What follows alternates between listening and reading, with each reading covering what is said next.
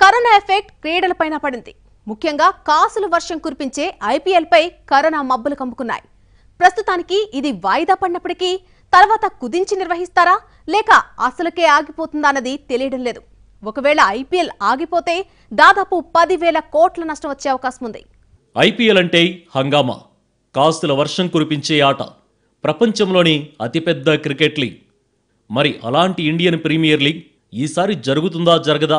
Corona వేసిన బౌన్సర్కు IPL out అవుతుందా లేక కొనసాగుతుందా అన్న సందిగ్ధంలో ఉంది. ఇప్పటికి వాయిదా వేసినా ఆ తర్వాత కూడా టోర్నీ జరగకపోతే పరిస్థితి ఏమిటని ఆందోళన నిర్వాహకులను వెంటాడుతోంది. అదే జరిగితే ఫ్రాంచైజీలు, స్పాన్సర్లు తదితరులకు నష్టం వేల కోట్లలో ఉండబోతోంది.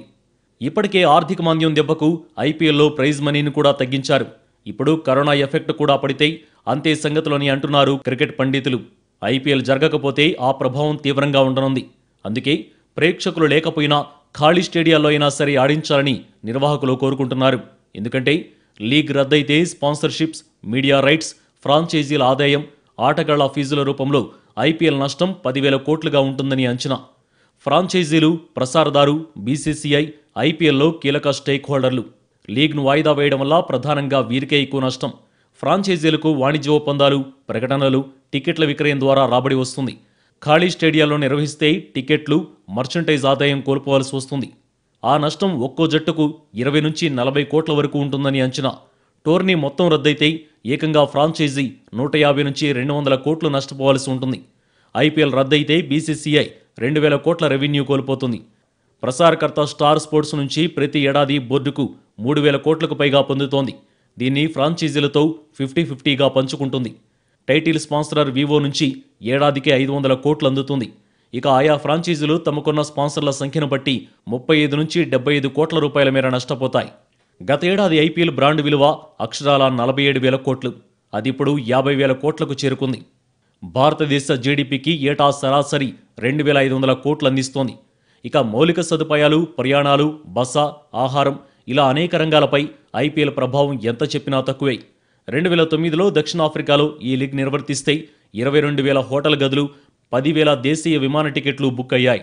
2014లో 20 మ్యాచ్లను దుబాయ్లో నిర్వర్తిస్తే అక్కడి ఆర్థిక వ్యవస్థలోకి ఏకంగా 275 మిలియన్ల దిర్హమ్స్ ప్రవహించాయంటే ఈ లీగ్ సత్తా ఏంటో అర్థం చేసుకోవచ్చు. IPL పై స్టార్ హోటళ్లు, విమానయానంతో పాటు ఇతర సిబ్బంది కూడా ఆధారపడి ఉన్నారు. అన్ని జట్లు తమ ఆటగాళ్ల రవాణా, వసతి కోసం 5 కోట్లు ఖర్చు చేస్తుంది. అలాగే అన్ని జట్లు కలిపి కనీసం 600 మందిని వివిధ పనుల కోసం నియమించుకుంటాయి. దీనికి 10 కోట్ల వరకు ఖర్చు చేస్తాయి. ఇప్పుడు వారి ఆదాయం కూడా ప్రమాదంలో పడినట్లే. మరోవైపు ఖాళీ స్టేడియాల్లో మ్యాచ్లు అంత ఆసక్తికరంగా కొనసాగడం లేదు. గత వారం జరిగిన ఆసీస్ న్యూజిలాండ్ తొలి మ్యాచే బోరు కొట్టేసింది. సిక్సర్ బాధితే ఆ జట్టు ఆటగాళ్లే బంతిని వెతికేందుకు వెళ్లాల్సి వస్తోంది. అయితే విదేశీ ఆటగాళ్లు లేకుండా నిర్వహించడానికి ఫ్రాంచైజీలు ససేమిరా అంటున్నాయి. దాదాపు 60 మంది విదేశీ స్టార్లు IPL ఆడాల్సి ఉంది. వాణిజ్య వీసాలు రద్దు చేయడంతో ఏప్రిల్ 15 వరకు వీరు భారత్కు రాలేరు. అప్పటికీ కరోనా వ్యాప్తి తగ్గకపోతే నిబంధనలు మరింత కఠినతరం చేస్తారే తప్ప సడలించరు. IPL వేతనాల్లో 46% విదేశీయులకే చెల్లిస్తున్నారు. ఇప్పుడు వీరి మ్యాచ్ ఫీజుల పరిస్థితి ఏంటన్నది కూడా సందిగ్ధంలో పడింది. ఇది ఇవాల్టి స్పెషల్ ఫోకస్. చూస్తూనే ఉండండి NTV.